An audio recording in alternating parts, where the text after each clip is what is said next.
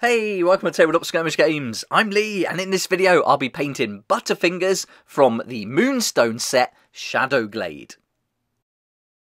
This is part of the February challenge held by Goblin King Games every year, and as part of that I'll be joining in and painting up Butterfingers here. They're all ready to go, and I've primed it first of all with the Surface Primer German Panzer Grey, and then when that was dried I took some 2 thin coats White Star and then dried brushed that on.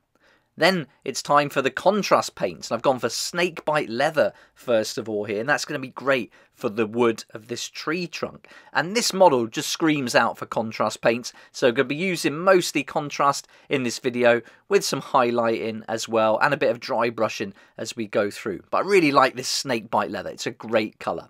When that's completely dried, I took some dry Nurgling Green. If you haven't seen this before, it's really cool. It's kind of a spongy texture inside. So you pop that on your dry brush, work it into a kitchen towel or some card, and then just gently dry brush that on. I'm trying to avoid all the shrooms. We're going to cover those later. I'm being a little bit heavier at the base, and then as I work my way up the trunk, I'm just dry brushing it a little bit lighter, so that green effect is going to come off a lot more on the bottom. And I was going to do some other layers, but I thought, you know what, this just works on its own. So I was really happy with that combo of Snakebite Leather and Nurgling Green. So that's the tree done. Before we move on to the next part, I'll just quickly let you know that I've updated my Patreon now, so it's in line with everything that we're working on, and the perks are coming thick and fast now. I'll tell you a lot more about Patreon at the end of the video, so if you're interested, check it out then. Right, we're back to Butterfingers now for some contrast Gryph-hound Orange, and this is going to be really nice on those mushrooms. I was going to go with a dark red. I usually like that for the shrooms, but I thought because I'm going to paint Butterfingers himself blue later on, I wanted something that would work really nicely. I thought the red might clash a bit, so this orange is going to work really nicely. Then I went for Contrast Agarus Dunes, and this is going to go on those small mushrooms that are growing out of the tree itself. This is a great colour, this is going to work really nicely. They're not going to stand out too much from the tree. Then to contrast that is another contrast paint, Nazdreg Yellow, and this is going to be for this cone-shaped mushroom that's growing at the back. And then there's one other mushroom, so I thought rather than just carrying on with this, it'd be nice to add another colour, just to break it up a little bit. So I've gone for Contrast Plague Bearer Flesh, and that's going to be a nice green. It's kind of a sickly green, but I think it's going to work really nicely with the yellows and oranges.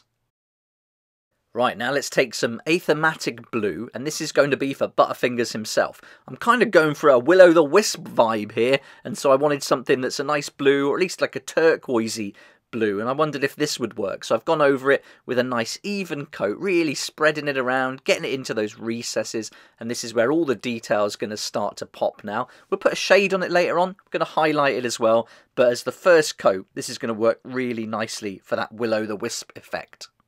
I'm going over all the arms and the legs, going to cover the wings as well in this colour, and then we'll add some shade to just bring out all those details a little bit more later on, being careful not to go over some of the other details like the satchel and the hat.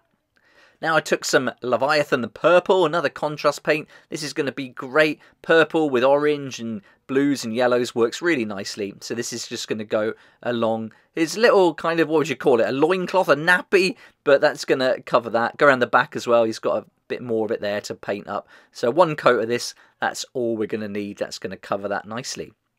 Then I took some Contrast Acalian Green. This is a stunning colour. I really like this one. But I'm only going to use it a little bit on this model. I'm just going to use it for his long toes or toenails. I think they're like toes with little nails at the end, but I'm painting them up as if they're big long claws. I think look like chicken feet almost.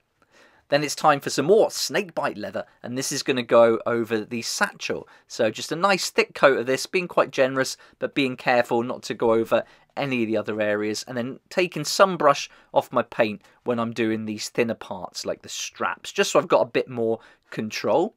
Also going around this kind of hat that he's got on as well, not overloading the brush with too much paint. And then moving on to Contrast Iyanden Yellow, and this is going to be a nice colour, a callback to that mushroom, but also adding another colour to break up the browns and the blues that we've got on Butterfingers himself. Then some shade Coilia green shade, and make sure that Athematic blue is completely dry, and then put a nice coat of this all over the body and those wings, working it into the recess. It's just going to give it a little bit more depth, make it a little bit darker in those recesses, and that's going to help with the effect. And then when we start putting some highlights on it later, it's going to look a lot more interesting. I think you could just get away with Athematic blue though if you wanted to. Okay, now back to two thin coats, white star, and then this is going to go on the little dots of those mushrooms there. So popping that on, being very careful here. I've just watered it down a touch, just so again, got a bit more control with the paint and moving that model around, making it easy to get to the different parts. Then I mixed some Athematic blue with that white paint. I've not really done this before, but I thought I'd try it out, as I want to do this as a little layer. And so this is going to highlight it a little bit. We'll put another highlight over the top that's going to be a little bit brighter than this one. But here I'm just dotting it over, being really careful not to have too much paint on the brush, because it's quite thin, mixing the contrast with that white paint. And then I'm going over the areas that are raised the most and are going to stand out. So the cheeks, the nose, tops of the eyes, tips of the ears, that kind of thing.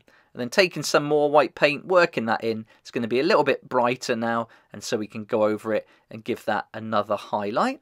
And just trying to make use of the same paints here while they're in the palette, and just put little dots now rather than big sections, just dots on the very uppermost parts, like on the little wrist there, on the knuckles, maybe the elbow, shoulder, that kind of thing.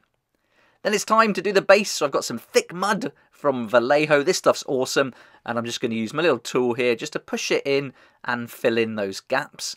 And one thing you can do is just scrape some on the side and then like cut away a piece, and then it's almost hanging off the little tool, and then you've got a lot more control to force it in place. Keeps it a lot cleaner and you get it exactly where you want it. I decided to keep things simple and just go with a little bit of static grass. So I'm going to grab a little handful of that. Well, not a handful, that'd be way too much. A little pinch of that, and then just dab it on to the mud that we put on, and then I'll just give that a little tap to get rid of the excess, and also blow it to make it stand up, and then that's all we're going to do. And then once that's on, I'll just go around the rim just with my thumb and just clean that off. You could use a little bit of kitchen towel if you wanted to. I just find you've got a lot more control like this, although it's a bit messy, but it gets the job done. I felt like the wings needed a little something extra, so I took some layer blue horror, added a bit of white to it, and then just going to dry brush this on very lightly onto the wings, just to try and catch those little veins that are sticking out of the wings. And I think that'll just add a little bit of brightness to it, make them pop a little bit more. And finally, I took some Abaddon Black base paint, and this is literally going to go around the base, and so I got some blue tack. Pop that on the stand, and then if you put your base on top of that blue tack, you can access every part of it, so it makes it really easy to paint. I'll give this a couple of coats. One coat first, a tiny bit of water, not much at all, and then once that's dried, one more coat over the top, and we're good to go. And here's Butterfingers, all ready to go now. He's ready for battle. This was a really quick model to paint. Really enjoyed using the contrast paints on this one, certainly for that will-o'-the-wisp effect. It worked nicely, and Athematic blue is just such a great colour.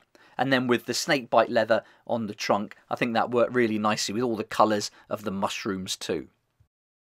If you haven't discovered Moonstone yet, definitely give it a go. It's one of my favourite games, certainly my favourite fantasy game at the moment. I've done loads of videos on the channel showing you how to play it, and loads of painting videos too for many of the characters. So they're all available if you'd like to check them out.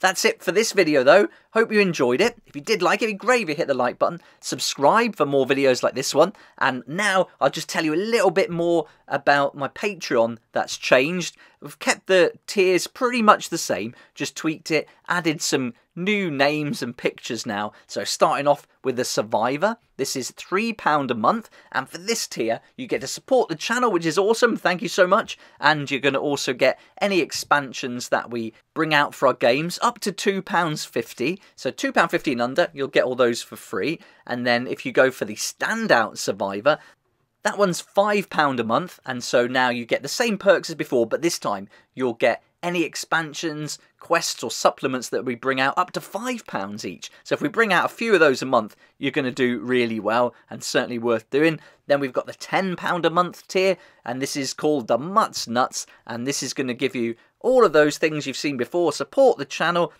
Any and all supplements under £5 will be free. You also get a copy of the PDF for Weekend Warriors as well. And on top of that, you get your name mentioned, just like these names here, and that'll feature in all the long form videos we put on YouTube.